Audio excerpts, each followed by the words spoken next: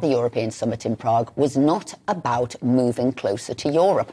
To discuss this further, we're now joined by the chairman of the European Research Group, Francois MP. Mark, thank you very much for joining us. The European political community, should Brexiteers be worried about this potential creep back towards EU membership by the back door? I don't think so, Phil. I mean, it's basically a talking shop. And there were some useful discussions yesterday in the margins of it about things like support for Ukraine and energy security going through the winter. So, you know, something beneficial came out of it. But we have to understand what Macron's long-term agenda is, which is completely different from ours and from the Prime Minister's. There was this, if you remember this famous thing, is he friend or foe? Well, I've got another F for him. He's a federalist. He's always believed, and he's been consistent about it, in a federal Europe. So he called not long ago for a new intergovernmental conference, which is what the EU does when it wants to revise or bring in new treaties.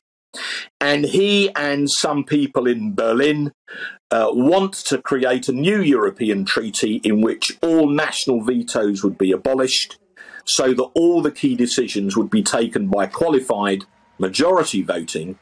And in that EU, which would be very close to a federal state, France and Germany would dominate the organisation. So that's what Macron wants. That is not what we want. And people like you and Esther and I didn't fight that struggle for all those years to uphold the result of the referendum to leave the European Union, only to rejoin it by some other means. So it might be what he wants, but it's absolutely not what we want. It might be, I'm sure you're right, that Liz Truss wouldn't allow this to get us back into the EU by the back door. But do you worry that a future government may use this mechanism to do just that? So it can say we're not rejoining the EU, but just on an incremental basis get closer and closer again to the EU through something which is called the European political community? Well, I think those who want us to rejoin the EU would try and do it by grandmother's footsteps. I don't think they try and do it all in one go, Phil, because they know that they lost the referendum.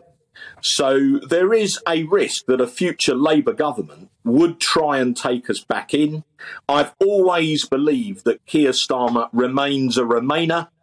You and I and Esther will remember very well all those debates in the House of Commons, night after night, month after month, where Starmer, as the Labour Party's spokesman on all this, basically connived with the arch-Europhiles in Parliament to do everything they could to stop us leaving the European Union, despite the democratic decision of the British people. You know, we saw that night after night. We saw what the guy really believed. So Mark, people should be under no illusion Starmer would take us back in given half a chance. Mark, do you think this could be helpful in any way, this new grouping, maybe with the Northern Ireland Protocol? Well, at the moment, it's a discussion group. And as I say, you could argue that there were some positive things that came out of it yesterday. But I believe Macron wants to use this to try and create a federal Europe. And as long as we're alert to that risk, I don't think we're going to fall for it. But I also think, quite sincerely, that the British people need to remain very alert to a Labour government that I believe, and many others believe, would try and take us back into the EU given half a chance. The negotiations on the protocol are ongoing. Steve Baker is leading for us on those. He's a former chairman of the ERG. Steve understands very well what all of the issues are. So I think, providing we remain clear-eyed about this, and we know what Macron's up to, we have not too much to fear. What I do think we have to worry about is what a Labour government would do. And as I say, we saw where Starmer's heart lies in all those debates in Parliament. Keir Starmer remains a Remainer.